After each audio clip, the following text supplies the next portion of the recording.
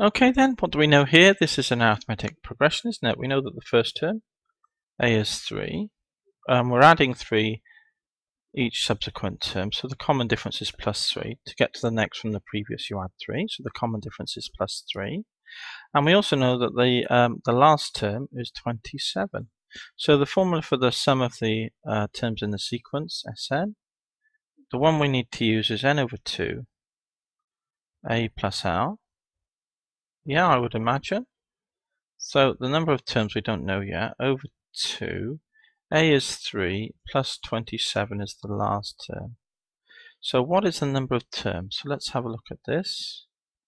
So this is 3 plus no 3's, 3 plus 1 3, 3 plus 2 3's.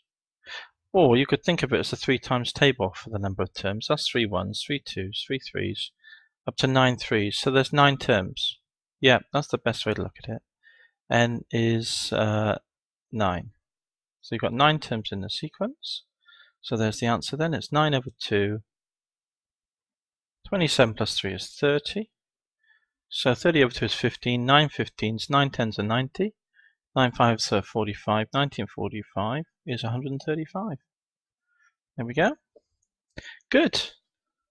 That's question 1 done. Great.